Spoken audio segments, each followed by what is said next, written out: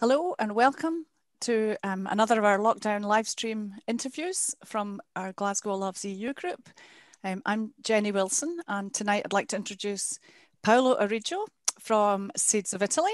Hi, ciao, I should say. Hello there.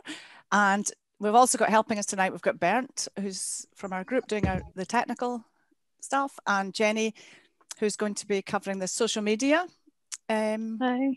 Questions. So if you think of any questions or comments as you're listening in, please send them in on Facebook or Twitter, and we'll keep an eye and try and bring some of these comments to Paolo.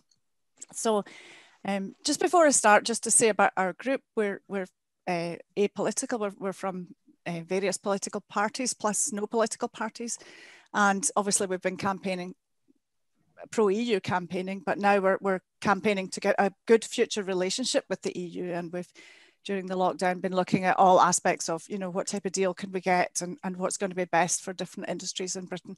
So it's great to be able to talk specifically about seeds tonight with Paolo. And so just to introduce Paolo, and I had originally seen him actually on the Chelsea Flower Show programme, so that was I've been following him on social media. He was voted the Slow Food UK Person of the Year 2019. I won't be able to get out of the door tonight if you carry on. He's a member of the Guild of Food Writers. He's a multiple Royal Horticulture Society medal winner, biodiversity campaigner, author, and public speaker. And it's quite timely this week that we're talking about this because it's actually been Harvest Day this week. So really important time of year and a sort of forgotten about but very important area. So tonight, your Seeds of Italy campaign, can you just give us some background about how you got into the seed business?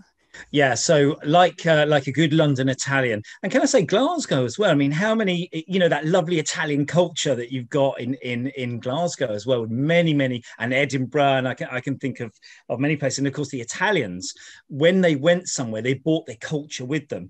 And this is the thing I really, really love. I think that, one is my country and the other is my culture. And you can be proud of both. My son serves. So all of those people who say, oh, well, you support the EU, will say, well, my son serves, and so I'm very proud of that, Royal Army Medical Corps. So how did I start Seeds of Italy? I was brought up in my dad's deli. And so I was brought up the Italian way. And that is in the garden, in the kitchen, and at the table. I'll tell you a very quick story. When I was 13 or 14, I played truant from school. There was a class that I didn't like very much. I was a very naughty boy, and I went off to the woods. I just didn't want to do this class. And whilst I was in the woods, it was October, I found 2 porcini mushrooms. And so I had this conflict now. And so what did I do? I went home, but I brought the mushrooms with me. And so, of course, you don't go to school and come home with porcini mushrooms. And so I was rumbled. And this is the beauty of an Italian household. On the one hand, I got a hiding that I will never forget. But on the other hand, we had porcini risotto for dinner. And I know that my dad was very, very proud of me deep down, not for playing the truant, but because of the thing that I did was very Italian. So I've always had this culture of this food culture sort of in me. And when my dad had the deli, I just thought it'd be really cool to have some Italian veg seeds, because every time I went to Italy, people would say to me, get me some Neapolitan tomato seed or get me some rocket. You could not buy rocket seed in this country 15 years ago. You just could not find it. And other things, some Ligurian basil, whatever. And I just thought, wouldn't it be really cool to have a seed stand of Italian seeds in our deli? It would be the only place in the UK with one because nobody imports them. So I literally went to the tin in my greenhouse and I looked inside and I had 12 or 13 different packets of seed, but only 2 of them had English on. And I didn't like the other packet because the picture was glued on. And so unwittingly, I ended up dealing with Frankie, who the oldest family-run seed company on the planet. And but better than that is the varieties that they do are not mass-produced corporate varieties. They're endangered, they're heritage, and they're regional, local varieties. And so this is where it really becomes interesting when you're looking at seeds and Brexit. But that's how I started. It's a pure passion for food. and food come from seed. And one thing that people did not talk about during the advisory referendum was seeds, except me. I've been banging on about seeds for 4.5 years. And yet everything you eat, directly or indirectly, comes from seed. Even milk, if you want to put it like that, because the cow came from seed, and actually the grass and the foods that I eat come from seed. We come from seed. And literally your burger bun from your burger place, the gherkin inside it, the tomato inside it, the meat inside it, the mayonnaise, everything, the oil, everything comes from seed ultimately. Mm-hmm. Yeah. And it's the biggest thing that people never speak about.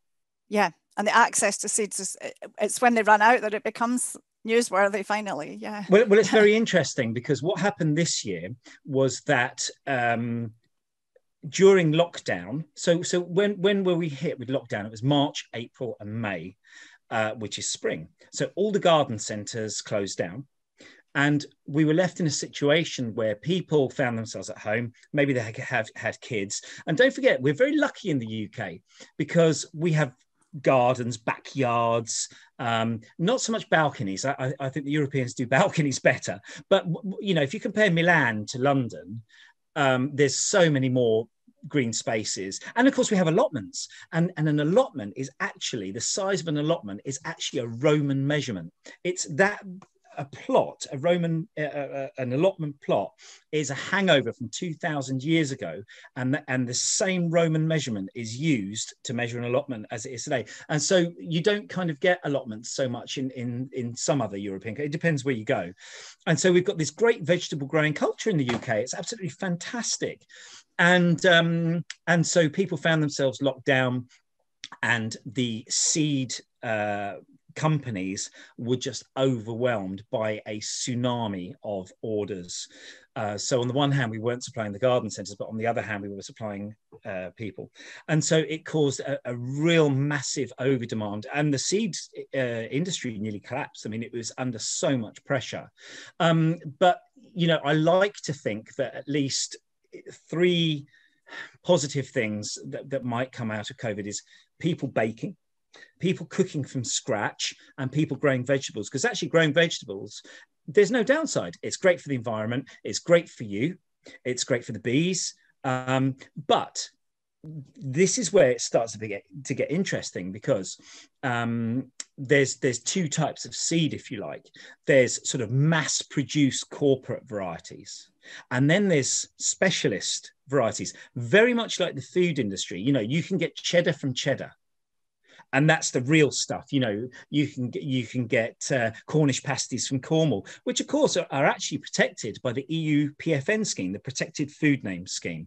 And so what was happening before is that things like Cornish pasties and pork pies, Melton Mowbray pork pies, for example, were being churned out in all over the UK, mass produced, nothing like the artisan regional products which the Cornish are rightly proud of, and the Melton Mowbray are rightly proud of, etc. And you can talk about haggis, you can talk about so many different things. And unfortunately, this is one of the schemes that we're going to be losing. But what it meant was that you can't call your product a Cornish pasty unless it's made in Cornwall. And this EU law actually protected jobs. The ingredients inside had to be produced locally to local recipes. So local veg growers, had their job saved. So what we're talking about is provenance and regionality. And it's exactly the same with seeds. Because I don't know if you know, but at the moment, all the seeds that you buy in the UK are either British, and so they don't need to be on the EU seed list, or they are from the EU and they need to be on the EU seed list. Who invented the seed list? The British. And why did they invent it? Because in Victorian times, you might buy sweet corn, a golden bantam. So it's a variety that we still sell. It's a heritage variety.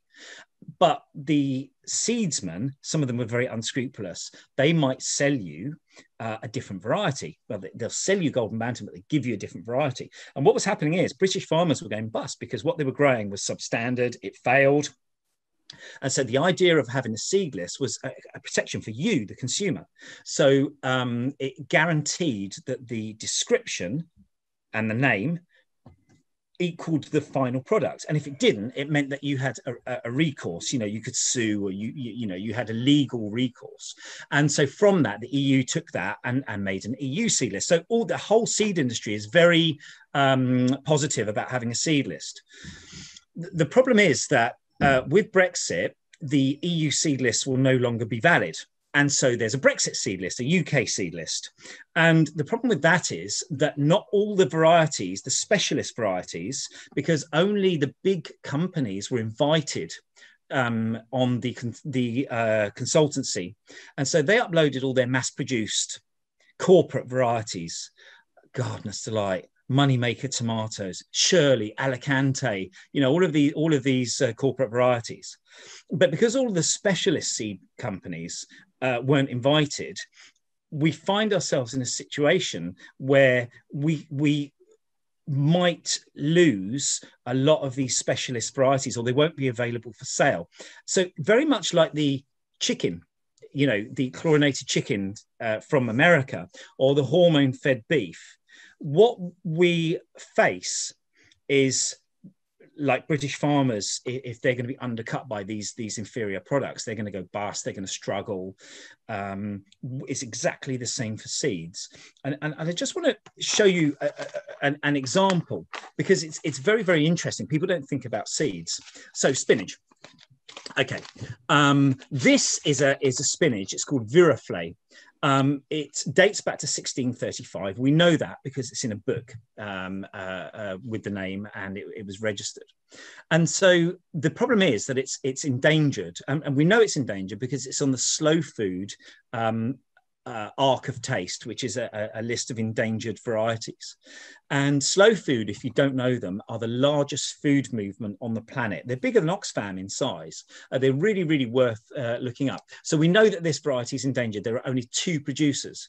And if those producers pop their clogs, or stop producing it, then this variety is lost forever. So what? There's lots of other spinaches. The problem is that in the last century alone, we've lost 94% of all the heritage vegetables on the planet.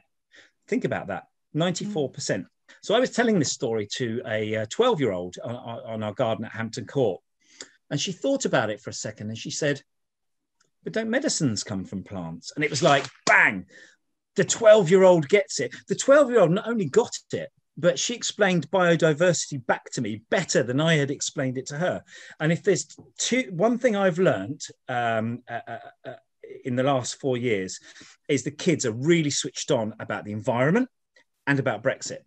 They really, really are engaged with it, and so that's a good thing. So the problem is that this variety isn't on the new seed list. And so it means that we can't sell it in theory. As it happens, the new British seed list won't be up and running for 2 years after transition ends. So actually, the entire seed industry for the next 2 years will be selling varieties in a very grey area, should we put it like that? So we've all been advised by DEFRA to continue honouring the EU list, but actually, in reality, it's not taking back control at all, because we can, we have a lot of flexibility with that list until the new list comes in. Like an unscrupulous trader could maybe come in as well. And yeah, absolutely. Yeah. And you get those on eBay. You get a lot of unscrupulous traders on eBay, and DEFRA are always trying to crack down on them. So what it means is, in reality, is that a lot of these specialist varieties are under risk because they're not on the seed list. The official ruling is that we can add them to the seed list, but at a cost of £300 each variety. Now, we've calculated that we have well over 200 varieties that we would need to add, and that would be a cost of £84,500 for varieties that you can sell, that we can sell and you can buy freely at the moment. It makes no sense. Yeah. That is not a benefit.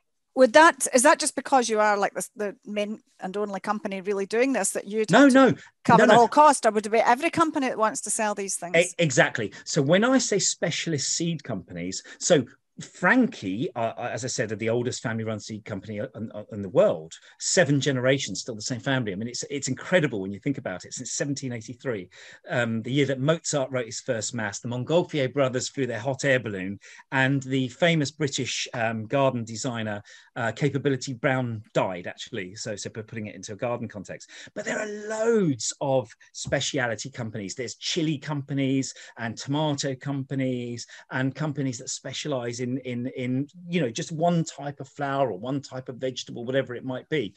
In fact, if you look at the UK and its love affair with speciality vegetables, Kew Gardens, the oldest botanical gardens in the world, RHS, the oldest horticultural society in the world, how many plant hunters, went off to the Americas and New Zealand and Australia and, all over the place hunting plants. So we have this great tradition in Britain of speciality plants, yet Brexit puts that all at risk, because actually I could spend £84,500 putting all my varieties on, then all the other seed companies can sell them for free.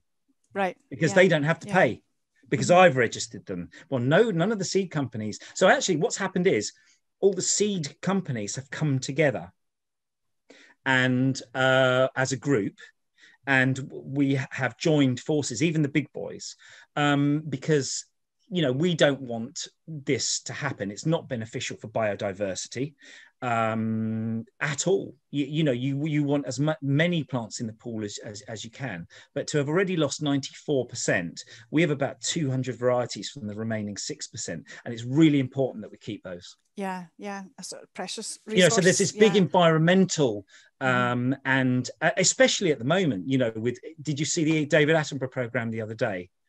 When you see the last 2 rhinos, and it's so sad. It was heartbreaking. It was absolutely heartbreaking. Yeah, it is. It's tragic. Yeah. So, well, that's interesting. And what about sort of things like, you must be importing most of your seeds? How do you see that going with the lorries getting across the channel and form filling? So I love this preconception. So sometimes when we're doing Hampton Court, Chelsea Flower Show, which the best flower shows in the world, they really are, and you couldn't have that. Britain has this wonderful culture, as I said, and the RHS flower show is the best flower show in the world, just like the slow food show in Turin is the best food show in the world. And it's Italian food culture, and we all do things differently, don't we? And but together you come together and you get this lovely pool of knowledge and ideas. And but there's a problem, because when we're at RHS and someone comes up to us and they say, "Where are your seeds from?" I say, "Italy." And they say, "Oh, well, I buy British seed." And I said, "Really, do you?" Say, "Name me one British seed company." And they reel off all these names, and they're not British. Before World War II, in Britain, there were more than 40 packet seed companies that produced their own seeds for their own packets. And now there are none.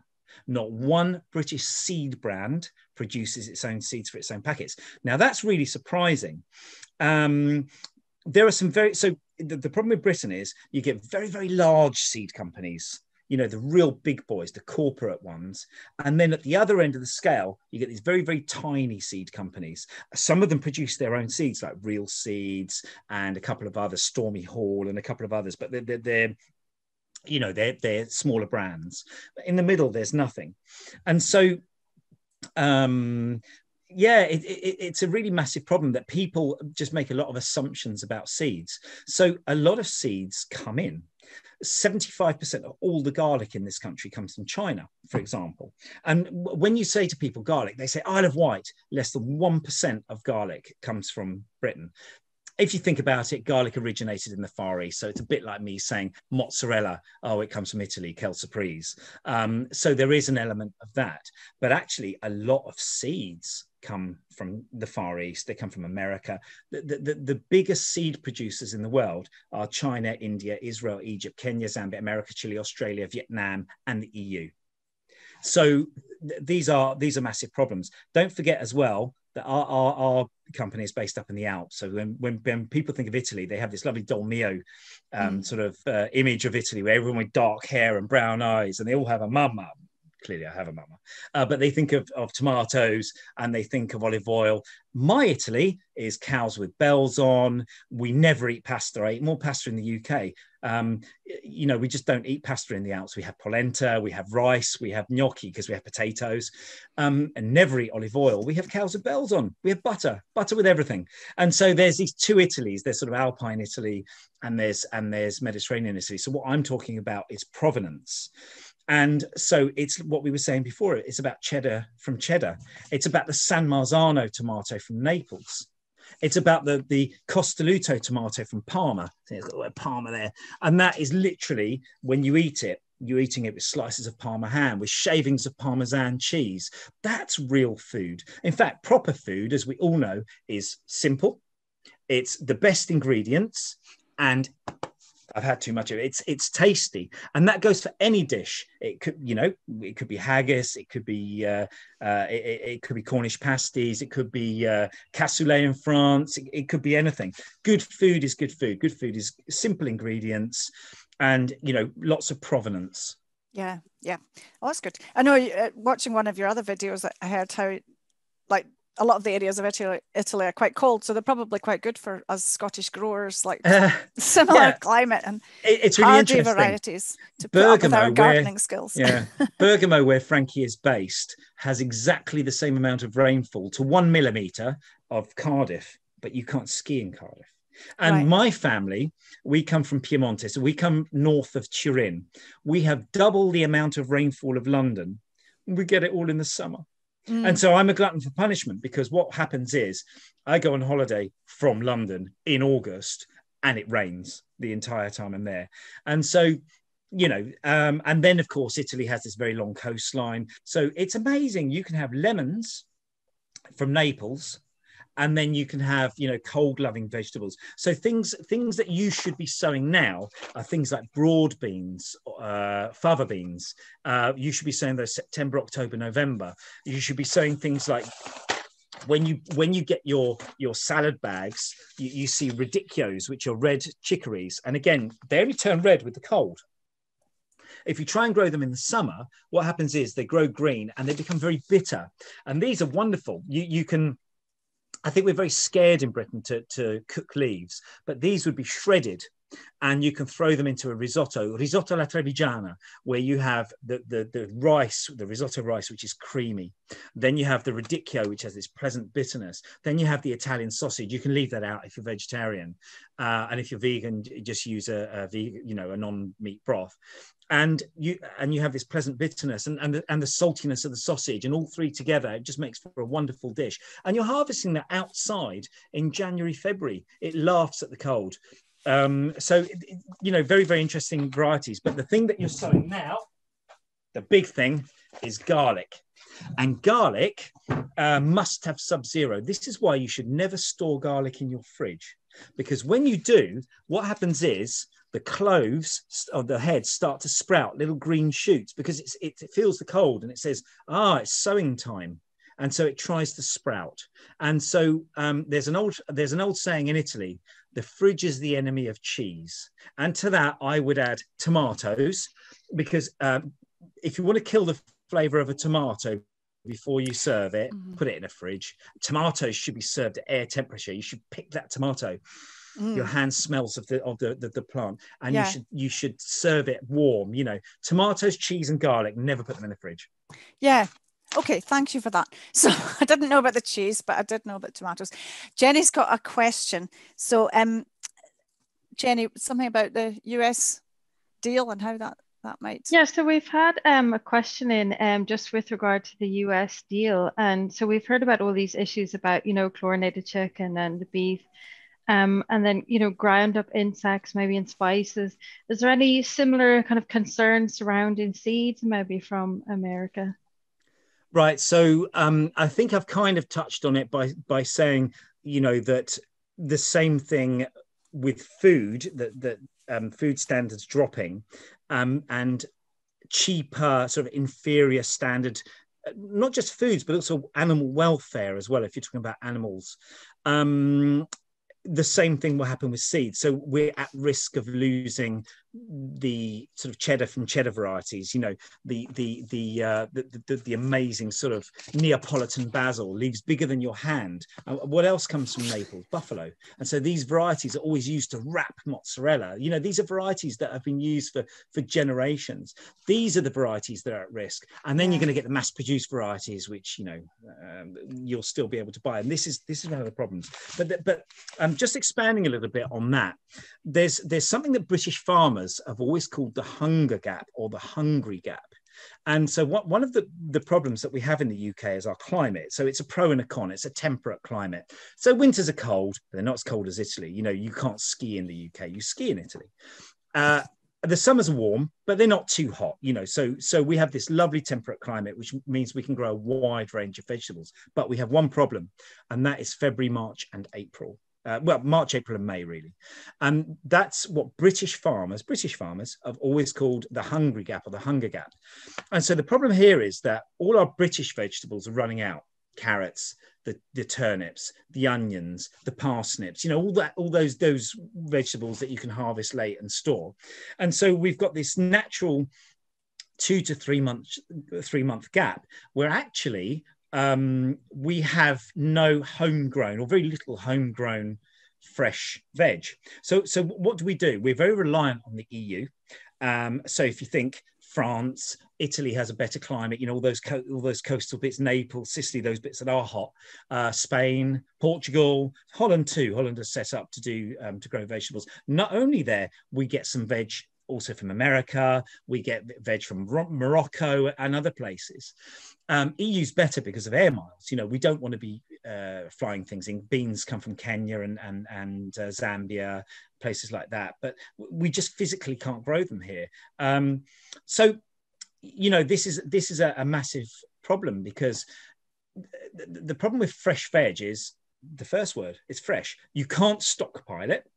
And if lorries are going to be stuck for whatever reason, you know, at ports, especially at first, whilst there's confusion, there might be some, you know, there's going to be, these are genuine issues. These are absolutely real issues that are going to affect us all. And I know you can eat tinned vegetables, but it's not the same. And none of us want that, you know, at the end of the day. And so we really don't want to be stuck with all these sort of corporate vegetables. A lot of vegetable seed comes from America. I would much rather have a cheddar from cheddar. Look, it's not about flag waving. It's just about doing things properly. I want Chinese soy sauce. I don't want Italian soy sauce, but I want Italian mozzarella. Yeah. And I want French brie de meaux, and I want Spanish manchego. So it's not about flag waving. It's just about doing things properly and having access to those things that we've always had, because actually losing them would be a disaster. How does it benefit us? It's actually a loss for us. Yeah, I know, just being organized. I know. Yeah. And did we hear that your company had done a Brexit survival box, vegetable survival box? Can you tell us more about that? Yeah, I'll tell you about this. So Saturday night, we'd had a few grappers, my wife and I, and we had an idea to do a Brexit vegetable survival kit. It was a bit of fun. All right. So it's actually really well thought out, because inside there are 12 varieties, one for each month of the year. So there's something to harvest every single month of the year. And the great thing about it is they're all varieties that you can either store or harvest. So that one you harvest in the winter. There's the mixed salad, which you can harvest for 8 months of the year. There's lamb's lettuce, which I was picking last year in my garden, covered, but not heated, just in a cloche, until February. And then you've got things like beans that you can dry for the winter. And spinach, you sow spinach now. It hates the heat. If you sow spinach with heat, it bolts. And so there are things. Kale, which survives right through the winter. Many of you grow Cavolo Nero kale. And why is it hardy? Because it comes from Tuscany, the Apennine mountain range. You've got the Alps and the Dolomites in the north, the Apennines down the middle for 1,000 kilometers. And then you've got 3 good ski resorts in Sicily. People forget that Italy is an alpine country. And then you've got peas, where you can dry peas, you can freeze peas, you can bottle beans. And so, pumpkins you can store, tomatoes you can make sauce. So it's been really well thought out. So just for a laugh, we knocked this thing up. We did the stickers, and the packaging. And that was on the Saturday night. And on the Sunday, we did 1 tweet. I get to work on Monday. I did 7 interviews. It just straight away went viral. I did 3 TV interviews: German TV, Chinese TV, and I think it was Spanish, and then 3 or 4 other sort of magazine, paper, journalists rang, and I've done dozens of interviews on it. And apart from the fact it's a really well thought out thing, we did it just for fun, maybe a bit of trolling there, but it's been really, really successful. So it was completely accidental. Yeah, and I think somebody had said, would you be able to grow them in a window box? Would any of them grow?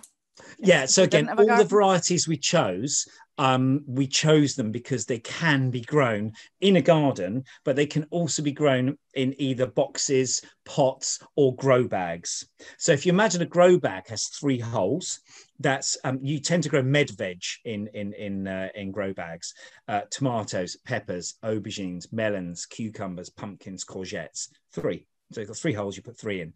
And then, other things like bush tomatoes are really good for window boxes and for pots. And these are so versatile because you can eat them fresh. If it gets late in the winter, you can make sauce with them. You can bottle them, which means you don't use up your freezer space, because freezer space is always limited. So again, really, really well thought out. And they've all been designed so that you can do them either in pots or in containers. And obviously, look, we're very lucky in the UK as well, because we have allotments, and not all countries have allotments, not to the scale that we do. And so even if you live in a flat, you could apply for an allotment, and you can share allotments. This is a really cool thing now. You don't have to take, you don't have to think that you're a farmer or anything. You can share an allotment with another person now. They're dividing them. So because there is actually a shortage of allotments. Yeah, they're quite big, aren't they? Yeah. Yeah. Well, I'm inspired to try again growing vegetables. So good. So you've got us all going on that. So just on a few of the sort of political things, have you been following any of the agriculture bills, trade bills? I know there's some decisions coming up. Have you been following that? Or so? Yeah, I not so much. I think my interest is more in I'm more on the horty side of things than the agricultural side. But I did go to the farmers' march. And I went down as a volunteer with EU Flag Mafia. You may have heard of them, and they're kind of really cool. And we went down, and we were very, we were welcomed down there. They're a very small organisation with sort of just volunteers who help out, and I think they've got a really cool kind of following. They do the proms flags, which incidentally it was all about supporting musicians. The flags at the proms was the first Remain event after the advisory referendum. It was the first sort of step on the ladder to this massive pro-EU movement we have in the UK now, which is the biggest pro-EU movement in the EU. Yeah. And so, I know the organisers, and it's people like yourselves and others, but it was all about the musicians. Lots of those musicians at the proms are gigging musicians, British. They're going to have carnets for their musical instruments. Ask any journalist about carnets, about their camera equipment and that pre-EU. It was a nightmare. I'm ex-British Airways as well, so I know all about it, the delays at the airport because of that. And so, if you need a celloist tomorrow night at the Scala because the celloist has got COVID, is sick, you need to get on a plane. You need freedom of movement. Yeah. And this will hurt gigging musicians. I'm a musician, so I'm an amateur musician. I play the accordion. Rudyard Kipling said it best. He said the definition of a gentleman is a man who knows how to play the accordion but doesn't. There you go. But you know, I'm a musician, and all the team that were at the proms every year, can I just say, 4 or 5 years now, are music lovers and musicians, and so it was always in support of that. So yeah, I mean, you know, the Brexit thing affects so many.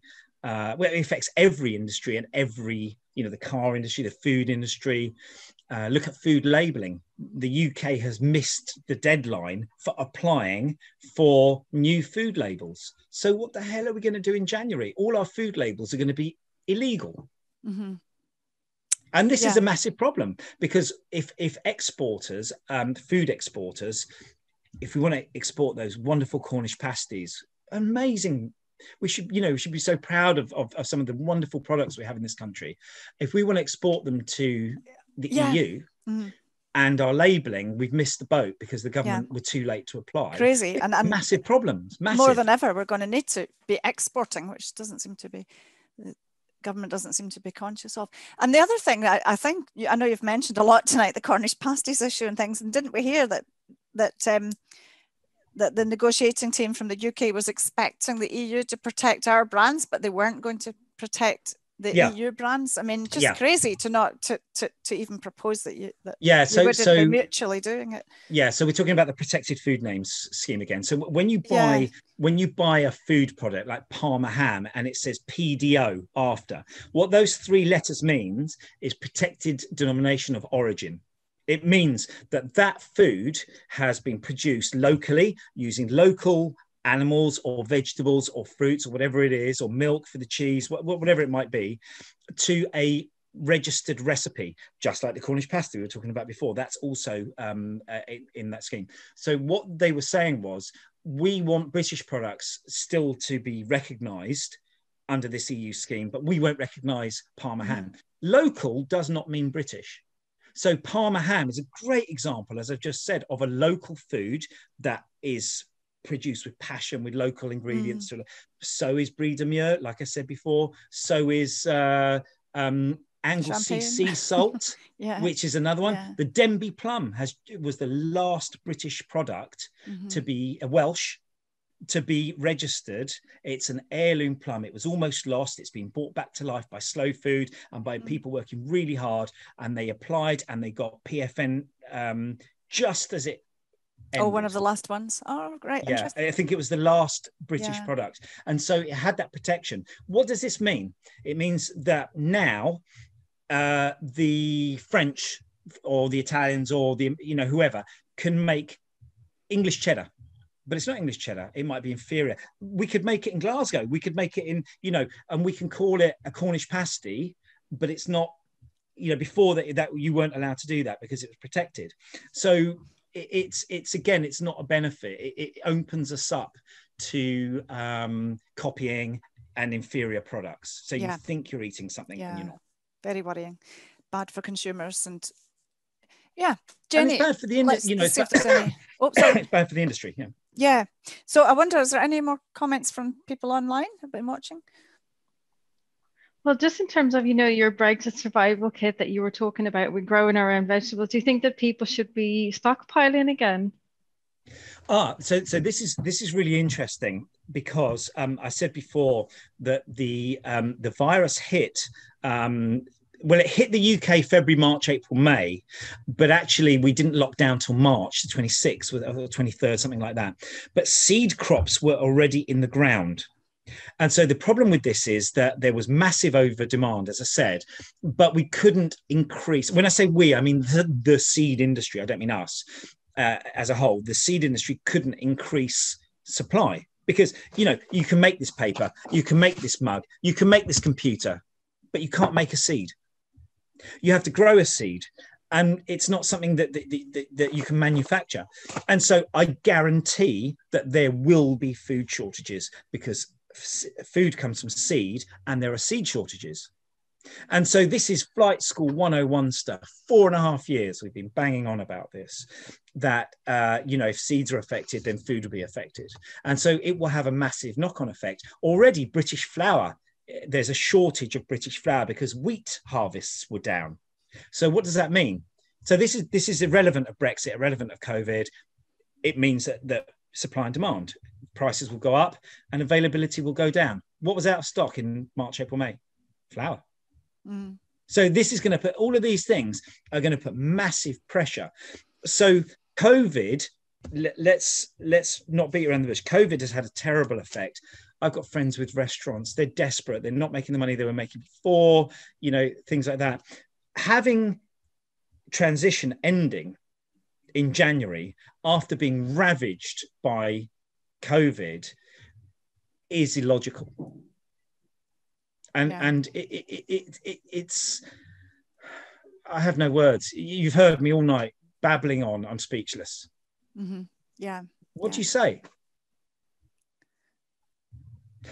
I know. Jenny, any more? There was did you say there was quite a funny wee question come in?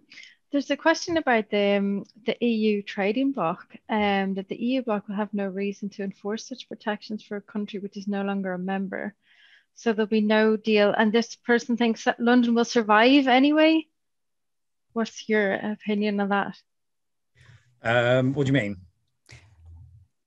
So London is very metropolitan. It's very cosmopolitan. People have been going home. I know. So let's go back to COVID. Lots of Italian restaurants, for example. My family are Italian. I know a lot of Italian restaurants. Lots of the waiters, the waitresses, the chefs, the front of house, the back of house, the cooks, whatever, have left. They've left because of COVID. A restaurant isn't like an office. A restaurant is a team. And when you break your team up that you've spent years building up, your sous chef, your pastry chef, your front of house, your back of house, you cannot go down to the job centre and just start again. And on the first day, you're up and running. So there are big problems here. Restaurants cannot live on the new normal. They're not taking the money. They're having to clean in between. They're having to have more spacing, so less covers. They're going to take less money. Some will go bust. Unfortunately, it's so sad. And so what we're going to see a knock-on effect from COVID. We're going to see a knock-on effect from people. Last Wednesday, 6,000 people lost their jobs at Premier Inn. There was another 6,000 from somewhere else. I forget who it was now. There was 450 from Wetherspoons. There was a couple of hundred from somewhere else. That was in one day. And that's without looking at Brexit. And so, this is going to hit us long term. You're right. London is very resilient and very innovative and very creative. But if we don't have that framework where we can trade easily, and we can get, when we see a boom area, like ingredients, supermarkets, people selling foods, flour, all of these seeds, all of these things have actually done really well. But we're going to need staff. If there's no another thing, working protection at the moment, if you get paternity leave, you get maternity leave, you get sick pay, you get holiday pay, that's all written in EU law. If we've left the EU and that same standard is not kept, you know what? I could take you on, I could take you on, I could take you on, I could take you on and pay you minimum wage, not give you any holidays, whatever. It depends what happens. But we're losing some of these protections. We know this already. So, there's lots of areas. Business isn't just about what you sell. It's about how you sell it. It's about the quality and the provenance. There are some who sell mass-produced stuff, and there are other specialists. That's why I love the high street so much. You go to a big supermarket, it's completely different to going to a cheese shop. And you speak to the person in the cheese shop and they tell you the story of this cheese and that cheese and where it comes from and how it's eaten, and you get that personal service with restaurants as well. And that's what we're really good at in the small business is the backbone of this country. Small businesses like myself, SMEs, we hire people, we hire local people. I always say to the people here, you don't work for us, you work with us, and it's true. There are just so many areas where we're all going to be affected. And my passion is food. My passion is seeds. And so That's what I, really care about and really passionate about.